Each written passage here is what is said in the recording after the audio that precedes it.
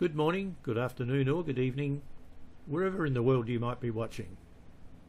You'll notice in this table here that I have check boxes, tick boxes, etc. And to be able to do that, I had to be able to see in the toolbar the Developer tab. If you don't see the Developer tab and it doesn't appear by default when Word is first loaded, then the easiest way is to right click on the Quick Access toolbar, customize the ribbon and make sure that there is a tick in Developer and click OK. Now you'll notice that the flashing insertion point is in my table in this particular cell. The checkbox will be inserted anywhere in the document that the flashing insertion point appears. In my case, I want to put a checkbox in this cell in the table. So all I need to do is to go up to the controls group and one click on the checkbox and there it is. And I could do the same with the other cells if I wish.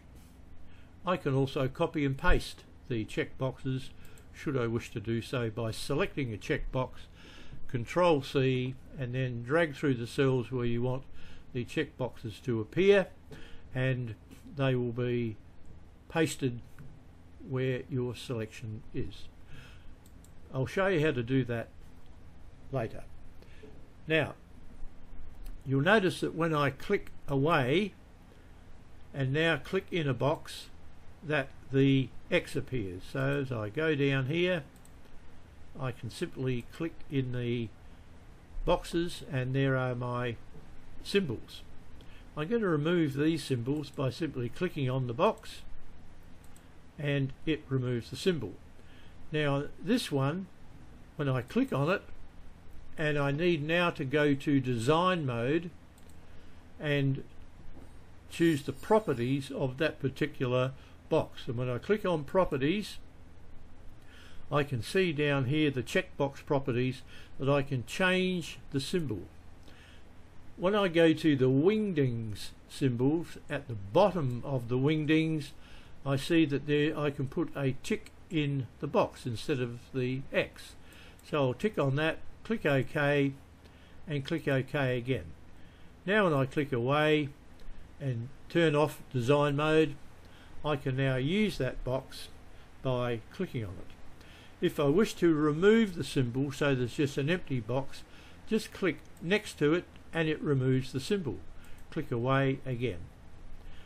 This one, I'm going to go to the properties and I'm going to change the checked symbol to a tick. So at the bottom of the wingdings I see the tick. This time a tick with no box surrounding it. When I click OK and OK again, click away and there I see my tick. If I don't want the tick, then I click right next to it and it removes the symbol. And similarly for the last one, when I click next to it and then go to properties, I'll change that to just a cross. My recently used symbols show me that because I've used these symbols previously.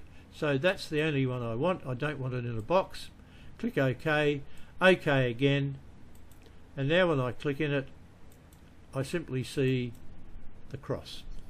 So it's really quite simple once you follow a few rules. Remember, if you want to change any properties you need to be in design mode, because I can't change anything unless I'm in design mode to be able to do any editing.